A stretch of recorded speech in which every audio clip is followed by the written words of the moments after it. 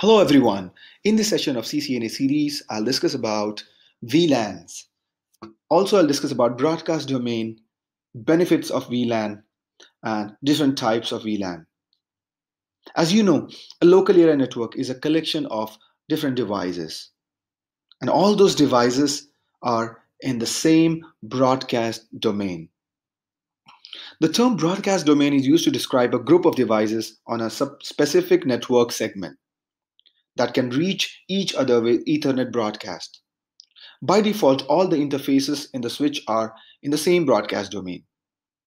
Let's say to create two different LAN broadcast domains, you need to buy two different Ethernet LAN switches, which is very expensive. So this is where a VLAN is required. VLAN, also known as virtual LAN, is a logical grouping of network devices, where when we create a VLAN, we actually break large broadcast domain into smaller broadcast domains. VLANs are configured on switches by placing some interfaces into one broadcast domain and some interfaces into another. VLANs can be spread across multiple switches.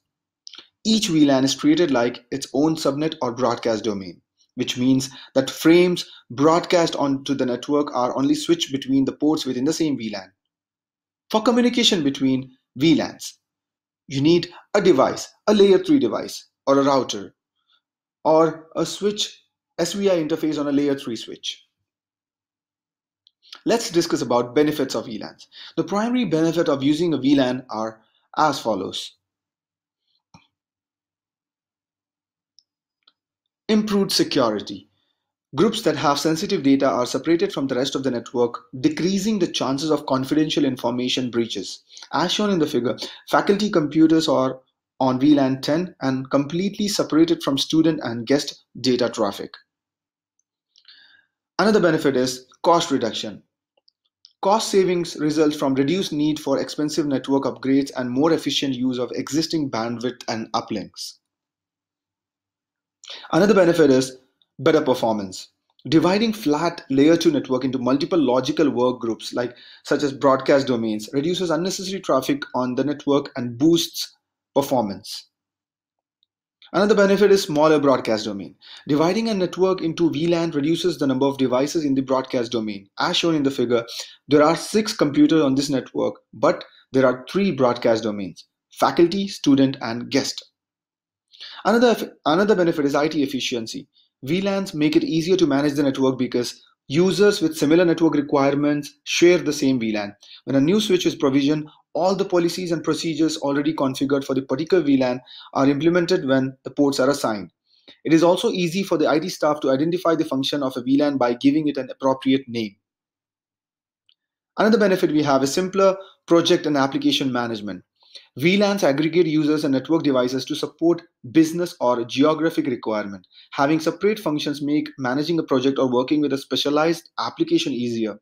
An example of such an application is an e-learning development platform for faculty. So before we discuss about different types of VLAN, we should understand the switch port types.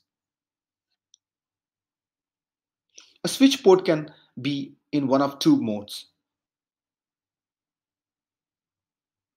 access port and trunk port. Access port is a port that can be assigned to a single VLAN. The frames that arrive on an access port are assumed to be part of the access VLAN. This port type is configured on a switch port that are connected to a host on a network. Trunk port is a port that is connected to another switch. This port type can carry traffic of multiple VLANs, thus allowing you to extend VLANs across your entire network. As you can see from the picture, the ports on the switches that connect the host are configured as access port. The ports between the switches are configured as trunk ports. Now we know about access and trunk port, let's discuss about different types of VLANs, starting with default VLAN. All switch ports become a part of the default VLAN after the initial boot up of a switch, loading the default configuration. Switch ports that participate in the default VLAN are part of the same broadcast domain. This allows any device connected to any switch port to communicate with other devices on other switch ports. The default VLAN for Cisco switches is VLAN 1. As shown in the figure, the show VLAN brief command was issued on a switch running the default configuration. Notice that all ports are assigned to VLAN 1 by default. Another VLAN we have is data VLAN. A data VLAN is a VLAN that is configured to carry user-generated traffic. A data VLAN is sometimes referred to as a user VLAN. Data VLANs are used to separate the network into groups of users or devices. Another type of VLAN we have is native VLAN. Native VLAN is assigned to 802.1q trunk port. A trunk port supports traffic coming from many VLANs, that is tagged traffic, as well as traffic that does not come from any VLAN, untagged traffic. The trunk port places untagged traffic into the native VLAN, which by default is VLAN 1. It is a best practice to configure the native VLAN as unused VLAN, distinct from VLAN 1 and other VLANs.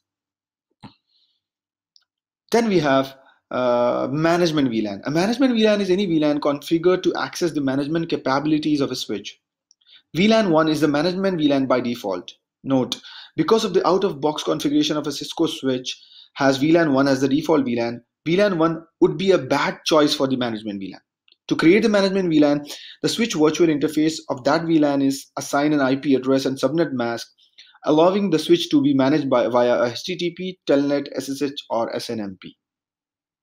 That's it for this session. I hope this was informative for you. Thank you for watching. Please do like, share, and subscribe. Thank you.